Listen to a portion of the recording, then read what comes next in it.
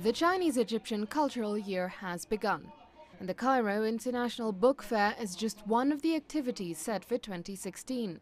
The exhibition of Chinese books cover various types of topics, including history, art, travel, business investment, as well as contemporary literature.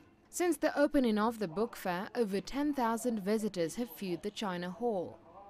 I think the books are the most important source for knowing any culture. So I think it's a great way to get to know more about the Chinese culture. In addition to the book exhibition, Chinese publishers also organized a series of cultural activities. Over the last couple of years, the number of Arabic books about China have increased.